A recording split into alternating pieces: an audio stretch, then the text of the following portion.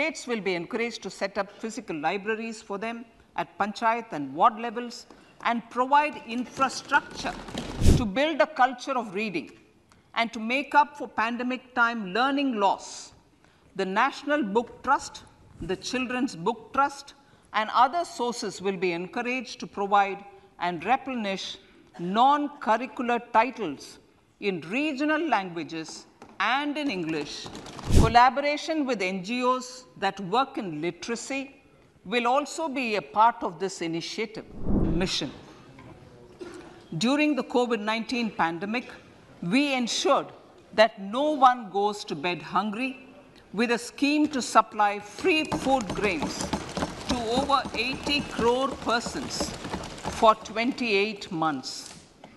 Continuing our commitment to ensure food and nutritional security, we are implementing from 1st January 2023 a scheme to supply free food grain to all Antyodaya and priority households for the next 1 year.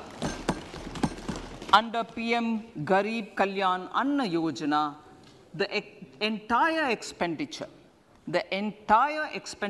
of about 2 lakh crore will be borne by the central government. In these times of global challenges, the G20 presidency gives